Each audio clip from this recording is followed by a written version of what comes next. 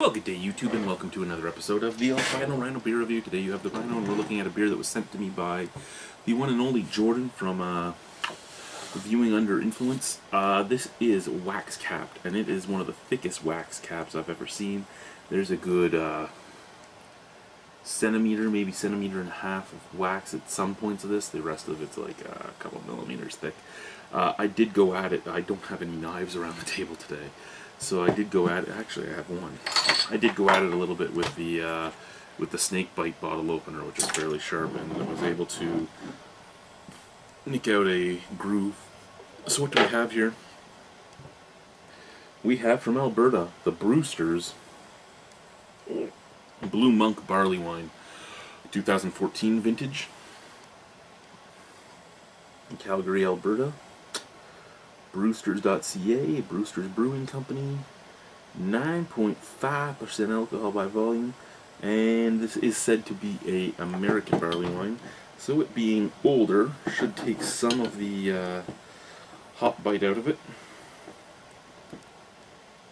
No, I still didn't get enough of it off. Okay. So take this guy and we'll work our way around with the knife.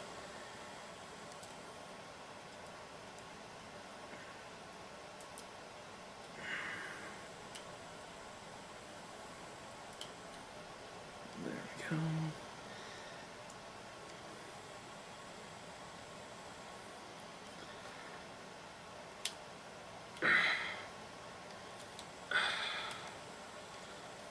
There we go.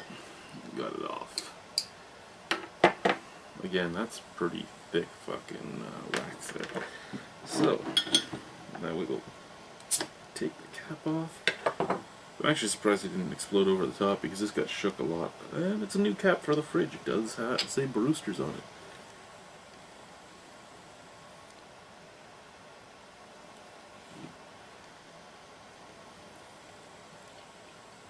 That was a bubble I popped. There was a bubble right at the surface. Okay, I expected a little more carbonation, to be honest with you. Especially with the amount of wax on here, there was no way any air was getting out. So I did expect a little more carbonation. There's not really much moving in there either, but that's okay. Beautiful, beautiful reddish color, nice amber hue. Smell? Okay. So out of the glass, you kind of get that American barley wine scent. You get the huge malt notes, sweet caramel, some molasses, and just a nice roasted malt, and a dulled out, probably because of the age, but a dulled out like piney note on the back end. Out of the bottle. Oh my God! There's almost coconut in here, Joe. Almost. It kind of has like a nougat smell. Yeah, sweet, kind of like candy and chocolate mixed together. For me, I like the smell of the bottle more than the glass because the bottle smells more like a English barley wine, just super sweet, long-lasting fruitiness. Let's try it. Cheers.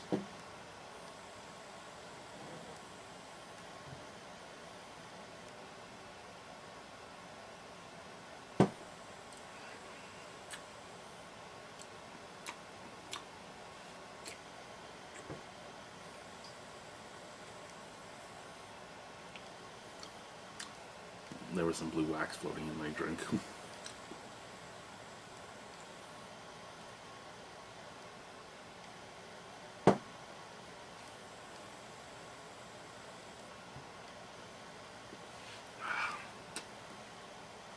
Okay, medium, robust flavors. The hoppiness on this, from it being an American barley wine, are completely dulled out. This is basically an English barley wine. I mean, even what's left hop-wise just tastes dirty and muddy and sand-like. So the hop profile on this, very akin to an English barley wine. Forefront, caramel, molasses, a little bit of treacle, some like blackstrap molasses as well. Just huge forefront of malt. Middle, still that malt, but now it's turning into a roast, and a roast plus a very dirty, lingering finish. And by dirty, I mean like earthy English hops.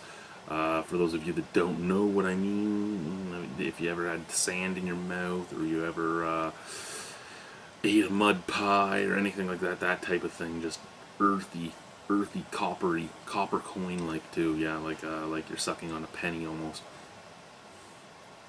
Beautiful, beautiful beer. In all honesty, beautiful beer all around.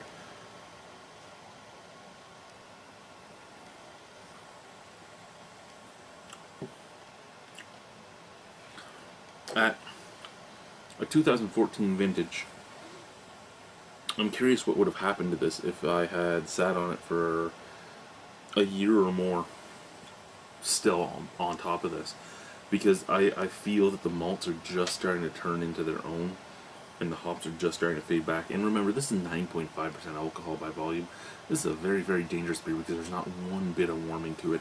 This is probably one of the best made barley wines I've had in the last few months, at least, because of that, because the alcohol percentage is completely and utterly hidden. Out of 10 on this, I would easily give this a